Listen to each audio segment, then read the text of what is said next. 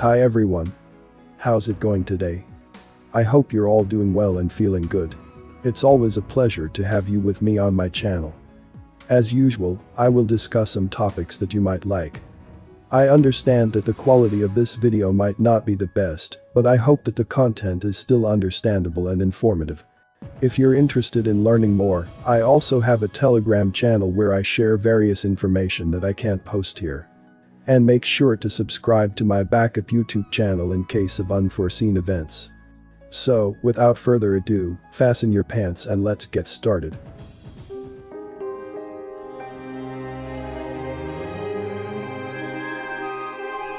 Here's a film about the 1950s, the world as it was, that will tell you a great deal about life in the USA today, while disabusing anyone of the notion that nostalgia for that mephitic decade is in order, for it was a time when democracy tended toward totalitarianism.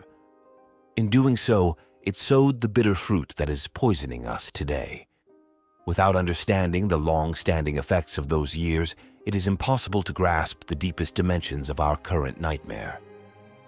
Chapter 1 of the documentary series, Four Died Trying, directed by John Kirby and produced by Libby Hondros, appropriately subtitled, To See Where We Are, Look Where We've Been, does that brilliantly.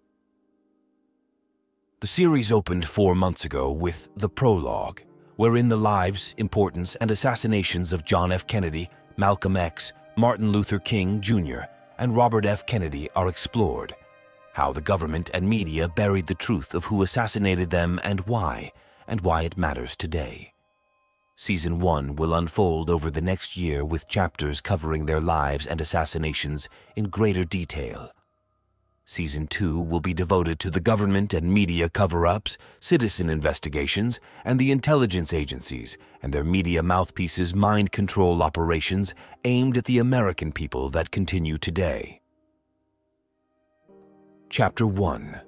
The World as It Was is about the 1950s, the rise of the Cold War with its propaganda, McCarthyism, the development of the military-industrial complex, the CIA, red-baiting, betrayals, blacklists, the abrogation of civil rights, censorship, and the ever-present fear of nuclear war and the promotion of fallout shelters that set the stage for the killing fields of the 1960s and the CIA's ruthless machinations. One could say that the 1950s were the foundation of fear upon which the horrors of the 1960s were built, and that now we are reaping the flowers of evil that have sprung up everywhere we look because the evils of those decades have never been adequately addressed. The film opens with President Eisenhower delivering his famous farewell address, warning about the growing power of the military-industrial complex. It is a short and powerful speech, concealing not a smidgen of hypocrisy, since it must not have been Eisenhower who presided for 8 years from 1953 to 1961, as this complex grew and grew, and he poured $2 billion in weapons and aid and 1,000 military advisors to the ruthless and corrupt Vietnamese dictator Ngo Dinh Diem, while saying he was an example for people everywhere who hate tyranny and love freedom. His speech, while still good, reminds me of all those who spend their careers quiet as church mice as the wars and assassinations rage on, only to find their voices in opposition once they retire and collect their pensions.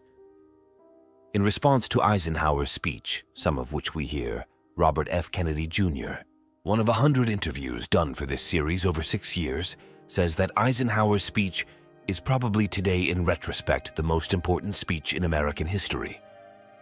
While that is debatable, I would pick JFK's American University speech. He rightly emphasizes the importance of Ike's speech and the fact that his uncle, President Kennedy, fought against the military-industrial complex handed him by Eisenhower. This is important, for although JFK did get elected emphasizing the Cold War rhetoric of a non-existent missile gap between the USA and the Soviet Union, he very quickly changed, having been betrayed by Allen Dulles and the CIA regarding the Bay of Pigs, the assassination of Patrice Lumumba, Vietnam, Laos, etc. The military brass quickly came to hate Kennedy, a naval war hero from World War II. His 3-year transformation into a great peacemaker and therefore his assassination by the CIA and its friends is a story many still would like to squelch. This documentary series will prevent that. Those who control our present and wish to control our future are hard at work today trying to control our past, and they will therefore hate this truthful film that is a powerful antidote to their attempted amnesia. In 39 sobering and entertaining minutes, with emphasis on both words, The World as It Was illuminates a period in U.S. history that is often dismissed as the staid and boring 1950s, but was in fact when the infrastructure for today's censorship, chaos, and fear were laid. It was not the era, as a baseball movie about Jimmy Pearsall and his depression from 1957 put it, when fear strikes out, but the time when fear burrowed very deep into the American psyche and anxiety became a weapon of state. Is it any wonder that today could be called the age of depression, fear, anxiety, and pill popping? It is interesting to note that Eisenhower's warning also contained an admonition to beware the growth of unchecked science, technology, and a future when computers would replace blackboards. If he were still alive, he would no doubt not recognize the country controlled by what former CIA analyst Ray McGovern calls the Military Industrial Congressional Intelligence Media Academia Think Tank Complex, or MICIMATT. This vast computer-networked monster makes all the warnings about the 1950s snooping, informing, and controlling activities of government agencies seem like child's play. They can't open snail mail now when few send any, but reading computer messages barely necessitates a finger's movement, or, as Edward Snowden continues to warn, the entire electronic phone system is open sesame for government controllers. Cell phones acting as cells. Blackboards are gone, but so is privacy. The 1950s government snooping is pure nostalgia now. We are through the looking glass. As then, so today. Oliver Stone talks about how in those days the constant refrain was, "The Russians are coming," and how his father, a Republican stockbroker, told him that the Russians are inside the country. Fear was everywhere, all induced by anti-communist propaganda aimed at controlling the American people. Stone is still fighting against the Russia bogeyman stories, while today we are told again and again that the Russians are still coming. We can only assume they are very slow. Aside from RFK Jr. and Oliver Stone in this episode, we hear from NYU professor Mark Crispin Miller, Kathleen Kennedy Townsend, the screenwriter Zachary Sklar et al. Because the film is so ingeniously crafted, many of the most powerful voices for and against the government repression and fear-mongering are those from newsreels and television shows that are artfully spliced between the commentaries of the aforementioned people. For example, to see and hear FBI Director J. Edgar Hoover rant about communists under every bed, and to juxtapose that with the calm words of the filmmaker Dalton Trumbo, blackballed as one of the so-called Hollywood 10, is an exercise in distinguishing sanity from insanity.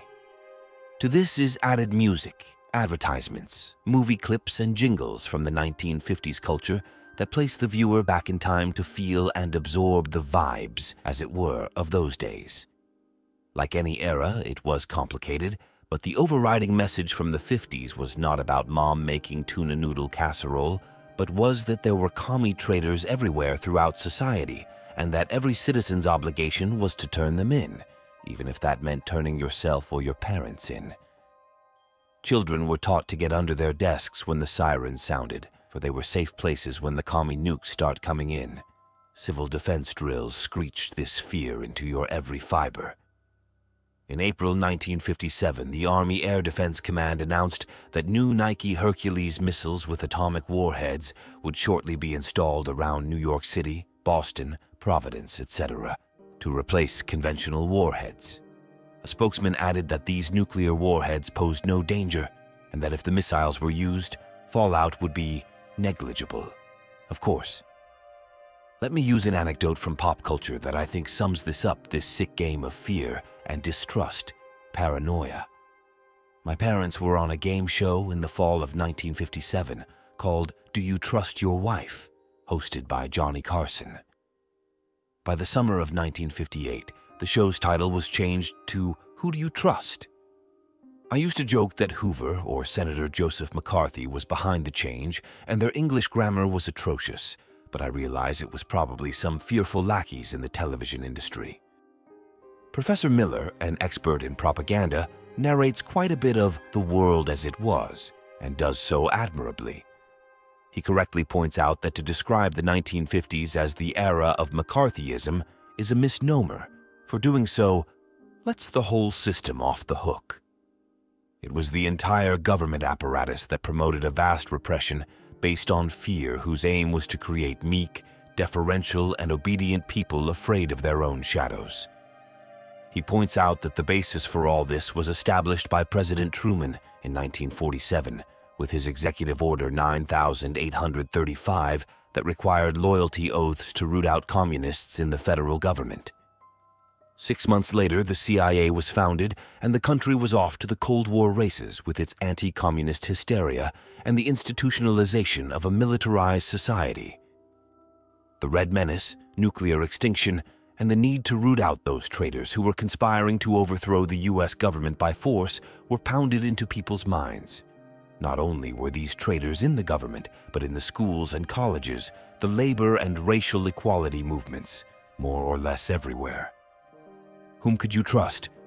No one, not even yourself. While McCarthy was eventually censored for going too far when Joseph Welch accused him of having no decency during the 1954 Army McCarthy hearings, he accomplished the goal of injecting his paranoid poison into the social bloodstream where it remains today, part of the political structure shared by both major parties. But hope arose, as the film concludes, when JFK was elected in 1960 and in his first week in office went to the theater to see the blackballed screenwriters Dalton Trumble's adaptation of Howard Fast's novel Spartacus about a slave revolt in ancient Rome. Fast was also blacklisted and wrote the novel secretly. As RFK Jr. says, this was a symbolic turning point when this was reported on the front page of the New York Times. It, the film Spartacus, is a parable of resistance and heroism that speaks unreservedly to our own times, wrote the great journalist John Pilger in We Are Spartacus shortly before his death. There is one precise provocateur now. It is clear to see for those who want to see it and foretell its actions. It is a gang of states led by the United States whose stated objective is full-spectrum dominance. Russia is still the hated one, Red China the feared one. Yes, today we are told that the Russians are still coming. The bad old days are back, but so also is the slaves' rebellion. Four Died Trying is a documentary series that is part of this rebellion. Chapter 1, The World as It Was, shines a very bright light on disturbing U.S. history. It shows where we have been in order to help us see where we are. Don't miss it. Now, it's time for me to hear from you. What are your thoughts on this video? If you found it interesting or informative, please consider giving it a thumbs up and sharing it with your friends and family. Remember, the more people know about these important topics, the better. Before we wrap up, I want to extend a huge thank you to all the individuals who dedicated their time and energy to research and gather the information presented in this video. Their efforts are truly commendable and have helped shed light on important topics that affect us all. Make sure to hit the subscribe button and turn on notifications to be notified when the next video is uploaded. Thanks for watching, and I'll see you in the next one.